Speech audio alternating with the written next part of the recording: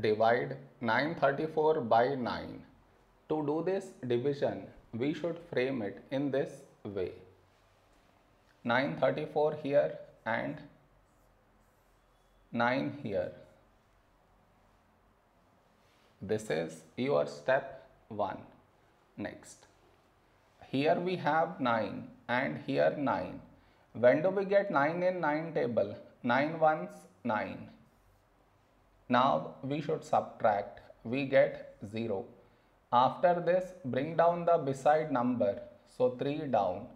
Now here we have 3 and here 9. 3 is smaller than 9. So we should bring down the second number.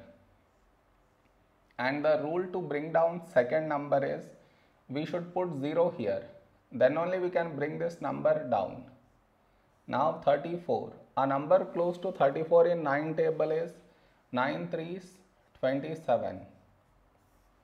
Now we should subtract. We get 7.